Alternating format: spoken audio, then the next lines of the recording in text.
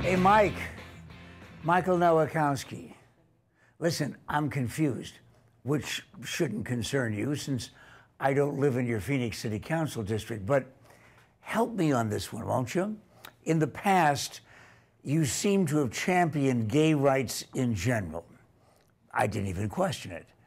But as most of the city knows by now, last week you were recorded rejecting the concept of same-sex marriage and transgender bathroom rights.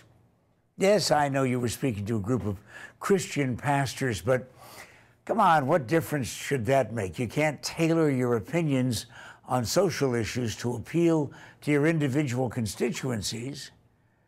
And I know you've acknowledged your embarrassment over the issue, and you've apologized, saying that you take them back. But that's what confuses me. What are your true feelings on this important human rights issue? And if you offend another group in the future, will you just take it back? Michael, don't resign. Just explain.